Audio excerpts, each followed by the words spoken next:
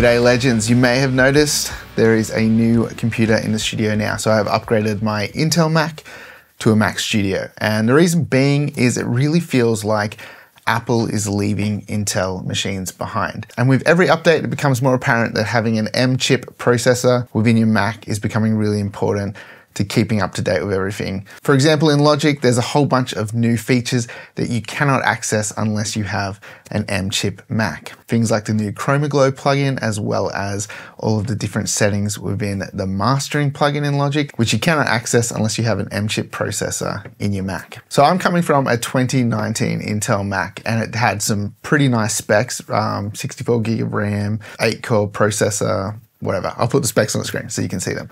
But the thing is, it ran well. And for a long time, it did run well until I started updating, and then things started to get sluggish. And really towards the end, started to become a nuisance working on that computer. So ever since I updated that computer from Catalina to Ventura, there has been some pretty significant performance issues, which have been kind of slowing me down, and it's really making mundane tasks a little bit annoying. For example, like in Logic, you can select all of your audio files, go to the inspector, and add a fade to all of those audio files at once, and it's generally instant. Ever since I took that Intel from Catalina to Ventura, whenever I do a simple task like that, the computer sits and thinks for 10 to 20 seconds about what it's doing, which really is annoying. It really holds me back because I want to be quick, I want to be working fast, and those kind of things, they add up over time, and it really makes a task take a lot longer than it should. Now, I could take that Intel and I could wipe it and do a clean install, and sure, it probably might run a little bit better, but I think the fact is that Apple keeps rolling out updates and new operating systems. Intel machines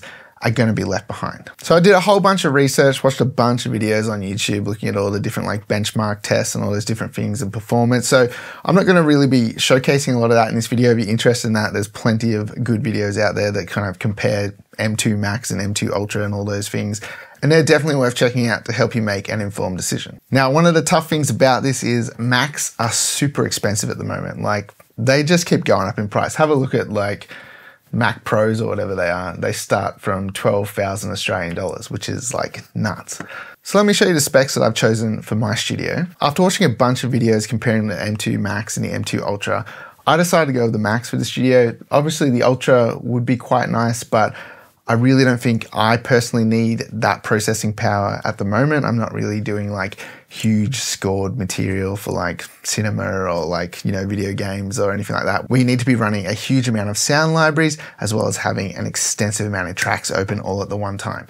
So I think if you're going to do that kind of thing, the Ultra's probably the better choice. I still think the Max could probably handle that, but these are the settings I've gone with. So like I said, I chose to go with the M2 Max, but I chose to upgrade to the 12-core CPU and the 38-core GPU with the 16-core neural engine. Having those couple extra cores just gives us a little bit extra processing power. So I went with the 64 gigabytes of RAM. Obviously it'd be nice to go higher, but it's just so ridiculously expensive with what Apple charge, and you can only go up to 96 with the M2 Max, and then you got to jump into the Ultra, which once you start doing that, it becomes like a $10,000 computer. So the reason I chose the 64 gigabyte of RAM is that I do videos as well. So it makes video processing a lot smoother and easier. And I have noticed a big difference when I export videos.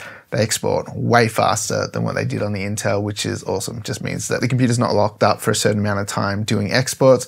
Happens a lot quicker, and then I can move on to my next task. Whether you need 64 gigabytes for music production, I'm not so sure. If you're doing kind of general stuff, 32 gigabytes would be fine. If you're kind of doing bigger sessions, having 64 gigabytes is not going to hurt. So I think that's kind of like a safe middle ground to go with. It sort of seems like kind of future-proofing yourself a little bit as well. And, you know, if you're doing bigger projects and you're maybe working in like 4K footage and higher, you probably want to go with as much RAM as you can get. Now, storage, I went with 2 terabytes. My last few machines have been 2 terabytes, and I'm always still running out of space. I have a couple of backups. I've got Dropbox, everything.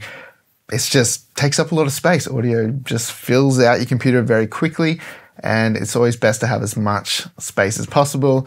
Again, would have liked to have gone 4 terabytes, but you know, it's just a lot of money. So 2 terabytes is working fine for me, and especially since I've done a clean install, I've just loaded everything back in and I don't have any junk on the computer at the moment, and I'm really going to be disciplined and keep it that way. Just make sure anything I'm not using, get rid of it. Once I finish a project, move it off onto an external, all that kind of stuff. And I think 2 terabytes will be fine. So with those choices, we come to $5,100 Australian. So as it is a lot of money for a computer, and especially considering you don't get a monitor. And I chose to get the Apple Studio Display, the most expensive monitor you can probably buy, which is ridiculous. But coming from working on a 5K Retina, it was really hard to find a monitor that wouldn't be a compromise from what I'm so used to already.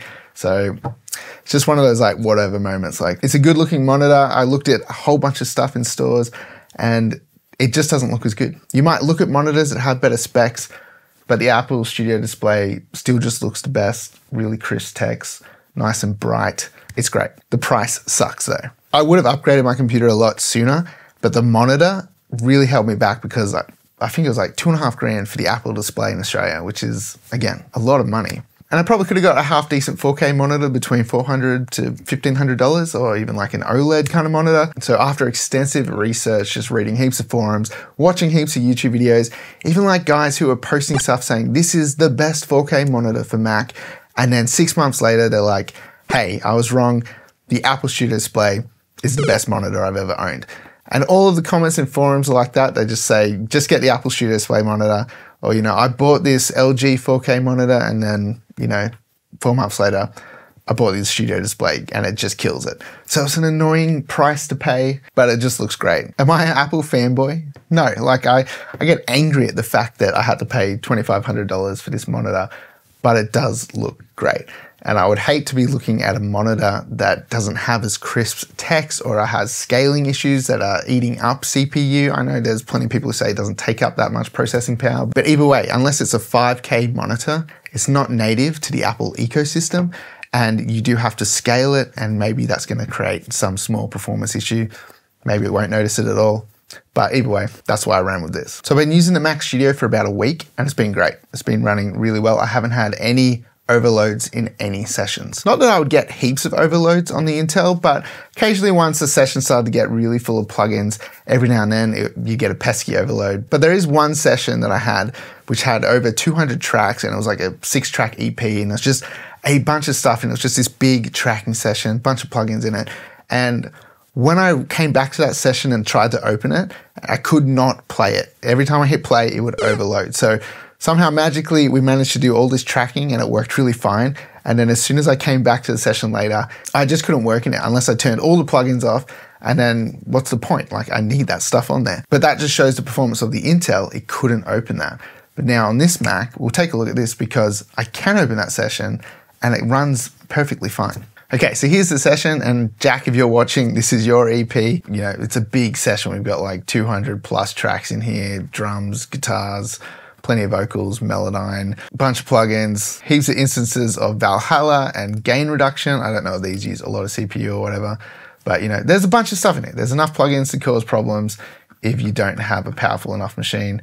And then we also have Pro L2 on here, and I put it into oversampling 32 times. Now that is generally pretty CPU hungry, and there's no chance that I could have had this running on the Intel Mac, which is just sitting over here, by the way. There's no chance I could have had any oversampling on Pro L2 and press play and it would have played. It would have just instantly popped and said overload. And so we are screen recording this at the same time, which is also taking up valuable CPU of the computer. That definitely uses a fair chunk of CPU when you're screen recording. Definitely makes things more susceptible to overloading.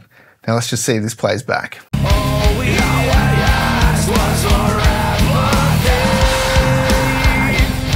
It's playing completely fine. We can just jump around.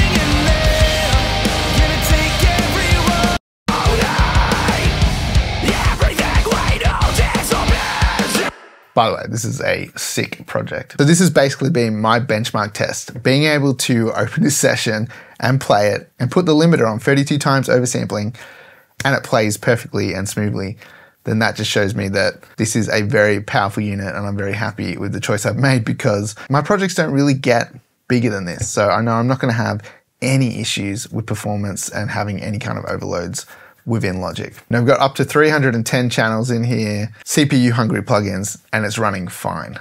And screen recording at the same time. Coming from the Intel, this is definitely a powerful unit. Now, I did download a benchmark test for Logic off of a YouTube video that I watched. It's basically just a bunch of instances of Sculpture. And then you basically just go to channel EQ, multipressor, some chorus, auto filter, and then there's also a reverb on there. And then the idea is you just find out how many instances of this that you can play at once before it overloads. So on the video that I watched, they said that they got it up to about 200 channels for the M2 Max. And that's when they have the output and the input set to the max input and the max output, not running through an interface. It's just directly through the Mac Studio. So I currently have this set to my aggregate device, which is basically the Focusrite Claret, and then a virtual interface called Black Hole, which allows me to capture the audio from my Mac in stereo while screen capturing. So at the moment, we're getting 178 channels of Sculpture with all of those plugins I mentioned, which is pretty powerful. When I tried this on the Intel Mac, I think I got to about 54 channels before it stopped working. So roughly that's a 3 times improvement. And this test doesn't really translate that much to like real world use anyway, but basically it just shows you how much more processing power the computer has. Now, as far as plugins go, pretty much everything has worked that I've carried over from my Intel. There were some plugins that wouldn't initially load, and that's basically because Logic needed to be run in Rosetta to allow those Intel plugins to continue working, which I have been doing, and I haven't really noticed any kind of performance issues while being in Rosetta. If you've heard a lot about Rosetta and you haven't used it like myself until this week, basically to access Rosetta, you just come to Applications, right click on Logic Pro, get info, and then under here you can click on open using Rosetta. This basically allows it to access Intel plugins and let them run on your M-chip Mac. So for example, some of my iZotope plugins are kind of old now. I've got RX7 and Ozone 9, and those weren't recognized by Logic anymore. But as soon as I put it into Rosetta, they appeared and they were working fine again. A bunch of my Waves plugins didn't show up. I'm running a subscription at the moment with Waves, so I'm not sure if since I've moved to Rosetta if they do work or not, because I'm just using the everything subscription through Waves. But I did see something in a forum that it was like something like anything past V14 works on Silicon chip Macs, whereas anything beforehand, pretty much you got to pay for the Waves update plan or something like that, which, you know, can be a bit of a pain. So for the most part, setting it up has been fine. It took about a week. I had to sit there downloading everything. The internet here is pretty rubbish. So downloads take a little while, and there's probably like 700 gigs of stuff that I downloaded this week, just the libraries and all the plugins and everything like that. I have a lot of third-party plugins. It just takes a lot of time when you have bad internet, but I prefer to do it that way rather than doing the migration, because I can leave behind all the junk that has accrued over the years on that Mac, just get a nice squeaky clean start and try and keep it that way. So I guess the point of this video is that if you're thinking of jumping into like a Mac Studio, I know there's probably some new Mac Studios that are coming out soon, but like I just can't be bothered waiting for that. And pretty much every time I buy a Mac, like the next thing comes out next month. So like just get the computer that you need now. You're always going to need to upgrade later again anyway, so it doesn't really matter. If you are thinking of getting a Mac Studio, I can vouch for the M2 Max. I think it's a solid machine. It works really well. If you're not doing crazy video editing, which I think is probably where like the Ultra would be better, like if you're starting to do stuff in like 8K or whatever, like that's where you're going to get the most performance out of it, is in video editing, maybe like 3D rendering and stuff like that. Whereas audio production, I think the M2 Max holds itself really well, especially if you're just doing like band material, you're not doing any crazy epic scoring, and even then I still think this would probably run fine. But I just want to say I can vouch for it. I think it's a solid machine. Obviously it's an expensive upgrade, but if you do this for a living like myself, then sometimes you just gotta bite the bullet and pay the Apple tax. I know the Windows warriors are gonna come out down below and say you should have bought a PC, but mate, once you go Mac, you don't go back. So I'm stoked with this. It's working great. My Claret interface is still talking to the Mac Studio. I just had to download some new drivers and use the same Thunderbolt adapter that I had on the back of my other Mac, and everything's working fine. When I shut this down and then boot it back up, it starts in a couple of seconds and you're back here again. Whereas on the Intel Mac, when I had to shut it down and restart it, it'd always take a decent amount of time to get back up and going, and then all of the startup stuff would still just kind of linger for a while before the computer started responding to the max that it could. Whereas this one's just like couple seconds and you're in and you're running. I've definitely noticed when I load stuff like DaVinci Resolve, which is the program I use for video editing, it loads really fast. Whereas on the Intel, again, it would just sort of take a little while for it to load up and get going. Everything on this is like really snappy. So there you go. That's my new studio computer right there. Pretty happy with it so far, and I think it's gonna serve me well for the next couple of years to come. Hopefully this video has been helpful if you've been considering upgrading from an Intel to a silicon-based Mac. Maybe watching this has helped you come to a decision. It took me a little while to make the jump. I wish I did it a little bit sooner personally, but they are expensive, but it is also an investment if it's something that you're serious about, if you're working on production all the time, if you do this as a living. It's just one of those things, you got to upgrade your gear from time to time. And this was the right time for me to make the jump. And maybe you're about to make the jump soon. And if you are, I definitely think it's worth it. I've noticed a massive improvement. Things run so much quicker and better on the Silicon Macs as opposed to the Intels. It's definitely the way that they're heading. And if you don't go there soon, you probably will just start to notice big performance issues on your Mac if you're trying to keep up to date with everything. Just my 2 cents. But otherwise, if you're still on Catalina, just don't update. Just stay back there.